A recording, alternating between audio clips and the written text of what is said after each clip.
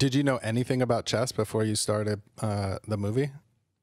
No, nothing. But it's strange, you know. I think a lot of people, obviously chess is a huge part of it, but it never scared me. It never intimidated me because I just felt so connected to Beth and I felt so connected to her passion that I just completely understood how this talent that she had and this passion and this love that she had was a way of escaping the life that, you know, potentially she would have had, and made her feel like she had something of value that she could add to the world. And so I connected into that. And through that, I fell in love with chess as Beth, if that makes sense.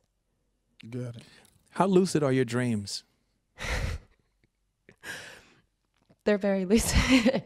I feel like it's crazy because we're looking at each other through a computer screen, but I feel like you're looking right through me. I have very intense, very lucid dreams. Yes. I do that to people. I have recurring dreams too, and they freak me out. They're like great, but the next day when I'm trying to describe them to somebody, they're just like, that sounds really traumatic. And I'm like, no, it was beautiful. It's just, you know, it's clearly showing up something that I have to deal with in this reality. On a scale of 1 to 10, how would you say your ability to manifest things or speak things into existence, what do you think your rate is? I don't want to rate myself, but I do think there's a reason it's called spelling. Words are spells. Mm-hmm. You know, it's difficult because I think, especially if someone's going through a really hard time and your advice is just see it, honestly, like just see it and believe in it with all of your heart. And I swear it's going to come to you. That can be something that's difficult to translate. But when you see it happening, it's just the truth, if that makes sense. Oh, it makes all the sense in the world. I just wanted to hear you say it. I just, you know, I see you. I see you. Thank you. I think you see me. That's the funny thing. But I see you. You're. Yeah, but Nah, I'm joking. No, but Anya, you know what I'm saying? Yeah, but bro, I what made you do. ask her about the dreams? Because she's dead. No, you can't. What made you ask? You see it. I'm trying to figure out what made you ask. You see it, so help me see why you asked about dreams. What do you see, basically? What do y'all see that me and Scott trying to see? It's you know what? It is the 50-yard line between what I'm looking at and what I'm listening to. Got you. That space in between is not empty. That's all feeling. So she's just vibrating like super hard, like super intense. She's vibrates. So like, listen, you could feel that. I do. I can feel the same thing. I'm watching you. I'm seeing you on the 50-yard line and too. But I'm just trying to figure out, like, these are things I just asked my brother. Like I be feeling it, but he's translating it way better. And I know Scott feel it too. Like, we're fans. We blown away and all that, but he just be communicating it so much better that I just wanted to ask him, like, what made you say or ask her about her dreams? And then I'm like, shit, that's something I want to know. But I wouldn't have never asked you. So I just wanted to see where he was. You know. Because her dreams, like, the thing is like your dreams are literally like your mind communicating things to you in a language it knows that you'll receive better. Right? Gotcha. So your mind is super creative. Your mind tells you way more than what you think. Like, your mind is like the key to everything, including your deep down ambitions, feelings, you know, subconscious like notions. Those things, sometimes they float to the surface of your dreams, and your dream will clad it in a more digestible language, I guess, or digestible matrix, where it's like, okay, we're going to present it to you in this world. You're in this house, this person and that person, but all of it is symbolic. Gotcha. And they also tell you, oh, sorry, you go. No. I was just going to say, when you're speaking, I can hear how your mind works. You cannot not have like, you know, lucid dreams and intense dreams, and you don't speak like that. See, those are all byproducts of all the same thing. Gotcha. If that makes any sense. No, it totally makes sense. Sorry. You got to read more, Scott. I just want to know why all my dreams are me like rescuing my dog in fires or shootouts. Or... See, that's because your mind is a terrible thing, and it's putting together dreams of you in this architectural way that you're and the dog is going to be symbolic. I don't know, Scott. I'm just, You're freestyle. Well, you clearly love your dog very much, and it's like it's a symbol of you losing something or having to protect the things that you love and the things that make you feel safe. So that's the real reason.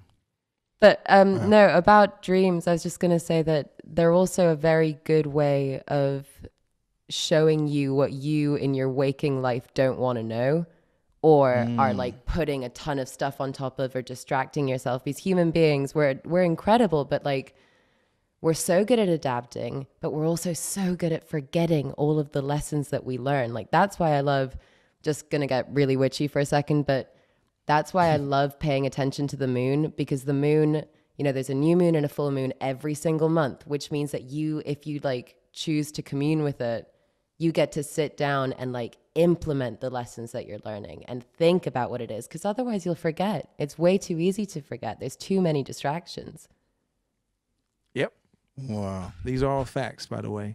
The moon is the moon is the resetter. That's why, like, interestingly enough, and indigenous communities, they call when a woman is going through her cycle, it's her going on her moon. It's the same thing. It's like there's a resetting that's going on, in our atmosphere when the moon comes out, and it's a resetting that goes on in a female's body when she goes through her cycle. Her moon. Literally that. Interesting that it's the same amount of days. On the last full moon, I was in Ireland, and I had this incredible apartment that had floor to ceiling windows, and the poor kids in Ireland, like, they haven't gone out very much recently, so they've been setting off fireworks all over the place, and I could see all of these crazy fireworks going off from my apartment. I lit a ton of candles, and then I just like cried for hours listening to Mary J. Blige's Doubt, like, over and over and over again. And it was the most wonderful, cathartic, like, and this was before the show came out. And I was like, why am I crying? I don't know, but clearly I need to like let go of something. And then the show came out, and I was like, okay, that's why I was crying. Got it. Now I understand it. That's so interesting. This got so deep so quickly. I know, but you know what? I couldn't resist, because it's like, man, I see you. You're something else, and I kind of sensed it in the, sometimes people are such good actors that you meet them and you're like, wow, you're really a good actor. You're not half of what I thought you were, and sometimes they're just great actors. And then there are people who are like such great actors, but they're vibrating when they're doing what they do, and you're that to me. Like, I knew when I saw you, I was like, oh, she is, I like to say one of us, but the problem with that is it just sounds like hubris. Like, oh, well, one of me. That's not what I mean. I just mean people who are like really in tune with the unforeseen. Yeah. Because we can, and the way you know it is when you feel it. That's when you know it's there. Like, you don't see heat, but you can feel it. Yeah, completely. Well, it's wild with Beth, actually, because she, I knew the second I finished the book, I was just like, oh, okay, this is going to be an experience. And I've never given as much of myself to a character before. I always, I loved acting because it allowed me to feel empathy for other people. And it made me feel like I could give them a voice that was non-judgmental and kind and empathetic in a way that, maybe when I was a kid, I didn't necessarily always feel seen or heard. So I kind of went for the underdogs. Whilst with Beth, I was like, I'm going to have to give her a ton of myself. And when I would go to work, kind of speaking about the method thing, it was wonderful because I was never reaching for emotion, but also like she and I were just so parallel at that point. She was having a bad day. I would get to work and be like, why do I feel so anxious and sad? Like there's nothing going wrong with my life. And I'm like, they're her feelings.